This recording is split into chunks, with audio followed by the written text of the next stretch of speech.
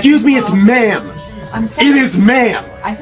Esse vídeo viralizou pelas redes sociais. Trata-se de uma mulher trans, onde ela alega estar inconformada pelo balconista, o atendente do estabelecimento, chama ela de senhor, um pronome de tratamento, do qual ela não se identifica. A mulher trans ficou inconformada. Ma'am, it is ma'am. I can call the police if you'd like me to. You need to settle down. You need to settle down and mind your business, okay? Both of you guys? Ma'am, once again, ma'am. I said both of you. No, you said sir. Once again, it's ma'am. I actually said both of you guys. It was general. Right beforehand, you fucking said sir. Sir? Okay. I will show you a fucking sir. I apologize now.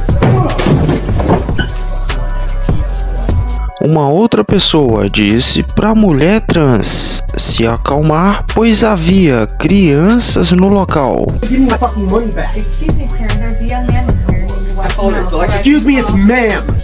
It is ma'am. I can call the police if you'd like me to. You need to settle down. You need to settle down and mind your business, okay? both of you guys? Ma'am. O transgênero, por fim, pediu o número da empresa para fazer uma denúncia, pois, segundo ela, é raro na sua identidade. I need your corporate number because I'm going to call them and talk about how I was misgendered several times in this store. I apologize for that. I need your corporate number now. I can get it for you. Like, it's not a problem. Get it for me now. I can do that. I'm gonna ask you to calm down and stop cussing. Give me your Stop corporate hitting number. Destroying property. Well, I'm going to ask you for the 5th time to stop calling me a man because quite clearly I am not. And I apologize. I'm sorry for that, ma'am. Ooh. Ma'am, I apologize. Ooh. I apologize. Se você tiver mais informações sobre o caso, favor deixar nos comentários, pois não encontrei nenhuma matéria jornalística sobre o caso.